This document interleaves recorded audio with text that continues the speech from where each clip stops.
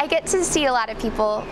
working kind of in the business offices and then here in the barns as well, and my favorite thing to tell them is that most people come to William Woods because they fall in love with the small town and what we have to offer, but they stay because of the people. What made it really different was this school, because we go to real horse shows, not collegiate horse shows, and we do real industry programs, so we go to real big events and we host real clinics with clinicians like George Morris, and we get to do real internships and real summer jobs or weekend jobs.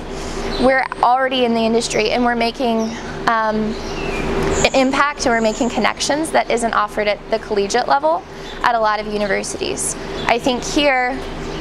the way that we run this program here, because we are involved with